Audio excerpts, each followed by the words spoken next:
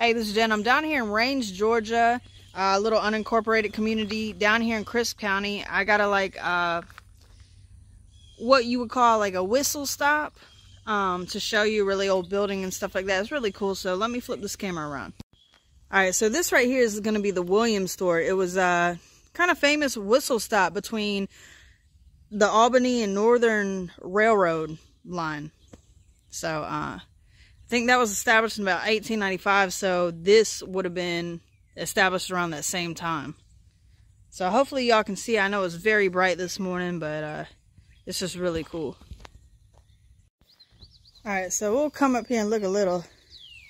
I don't know if that's like a camera or a sensor or something like that. Damn, these gnats are fucking wild. I'll see if I can peek into the window. I doubt it. There's kind of a screen in front. I don't think y'all can see anything. I don't know, maybe.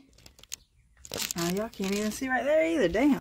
So y'all can see how massive this building is. And it looks like there is an opening down there. I'm gonna go check it out. But look at it from the side. That's really cool. Holy shit, these gnats. My bad, y'all. My bad, y'all. You can kind of see in the back. Right here were the steps, but they're so messed up, I'm not gonna fall through them or nothing. You can see the back here. Maybe we can see in through that window right there. There you go. You can see all that old stuff inside. That's cool. And bruh, who the hell broke this old ass Coke bottle? Oh my god. Bruh, come on. Alright, and then here it is from the back side.